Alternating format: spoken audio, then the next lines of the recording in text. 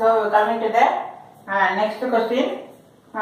Question number 9, 10 exercise 7.2. Last class exercise 6.2 பார்த்தோம். இப்போ 7.2 you are given which is better investment. நம்ம வந்து ரெண்டு கேஸ்ல வந்து நம்ம இன்வெஸ்ட் பண்றோம். எதுல வந்து நமக்கு ப்ராஃபிட் வந்து அதிகமா இருக்கு அப்படினு சொல்லி பார்க்கறோம்.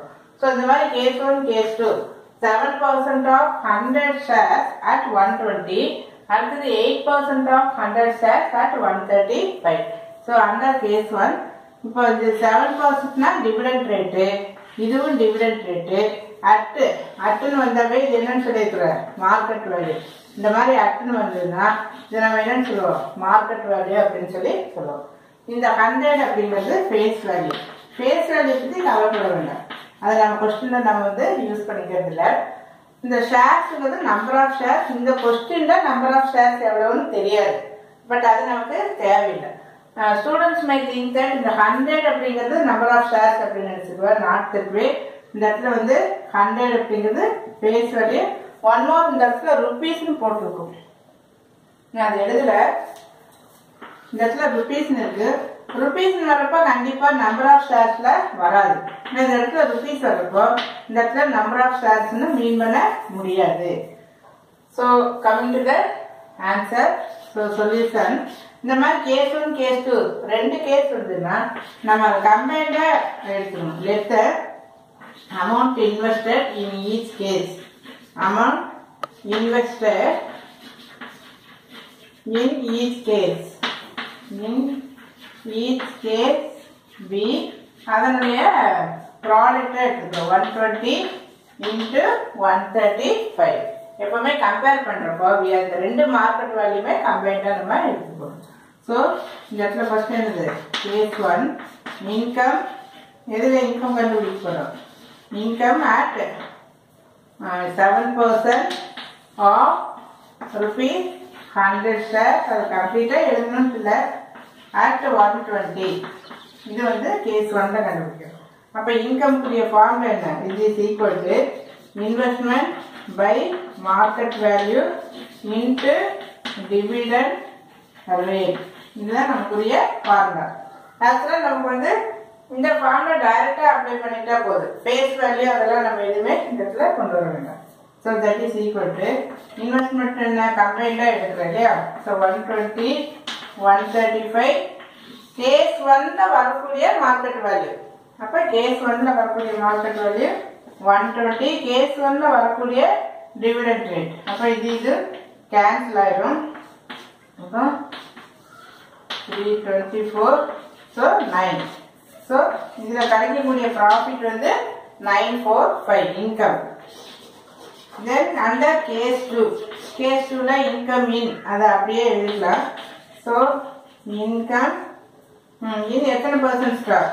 8% stock at rupees 135. So this equal to formula திரும்ப நான் எழுதல, அப்படியே டைரக்டா எழுதலாம். 120 135 by 135 into rate dividend 8. அப்ப இது கேன்சல் பண்ணிடுறேன். So 0 960. So which is better? 960 is more profitable. Yeah. So investment under case 2 is better. So let's say என்ன எழுதலாம்? So investment in case 2 அது வேணா 8% ஸ்டாக் அப்படின்னு எழுதிக்கலாம். So investment in 8% stock is better அப்படின்னு சொல்லி இது போட்டோம். ஸோ இதோட கண்டினியூஷனா இந்த அடுத்த கொஸ்டினையும் போட்டுடலாம். ஸோ அடுத்தது question number 10. the same type of problem. 20% stock at 140 under case 2 10% stock at 70. So case 1ல இது வந்து rate of dividend. அட்டுன்னு வந்தா என்ன சொன்னேன்? இது வந்து மார்க்கெட் வேல்யூ. ஸோ ரெண்டு கேஸ் கம்பேர் பண்ணணும்னா you are taking மார்க்கெட் வேல்யூனுடைய ப்ராடக்டா நம்ம எடுத்துக்கோம். Let the investment in each case be 140 into 70. இந்த ரெண்டையும் அப்படியே மல்டிப்ளை பண்ணி நம்ம எழுதிக்கணும். இப்போ இன்கம் இன் 20% ஸ்டாக். இதோட ஃபார்முலா என்ன? Equal to investment by market value into dividend rate அப்படின்னு சொல்லி எடுக்கலாம். அப்போ இன்வெஸ்ட்மெண்ட் என்ன 140 into 70. இந்த கேஸ் 1ல வரக்கூடிய market value 140 into dividend rate 20%. So 140 cancel 1400. அவங்களுடைய ப்ராஃபிட் வந்து 1400. அடுத்தது இதேதான், இதுக்கும் சேம் இன்வெஸ்ட்மெண்ட் வந்து நமக்கு 140 into 70. அடுத்து எதை கண்டுபிடிக்கணும்? இன்கம். ஸோ இன்கம் இன் 10% ஸ்டாக் அப்படின்னு போட்டு ஃபார்முலா திரும்ப எழுத வேண்டாம், அப்படியே டைரக்டாக நம்ம கொண்டுடலாம்.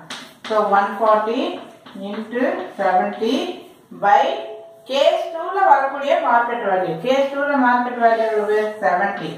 ஸோ 70 into இதனுடைய டிவிடெண்ட் ரேட் என்ன 10%.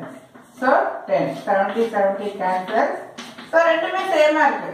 Income in case 1 and income in case 2 both are same.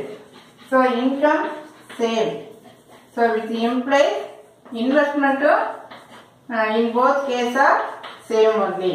Investment in both case ரெண்டுமே நமக்கு சேம் only. எதுல இன்வெஸ்ட் பண்ணாலும் சேம் ப்ராஃபிட் தான் நமக்கு கிடைக்குது.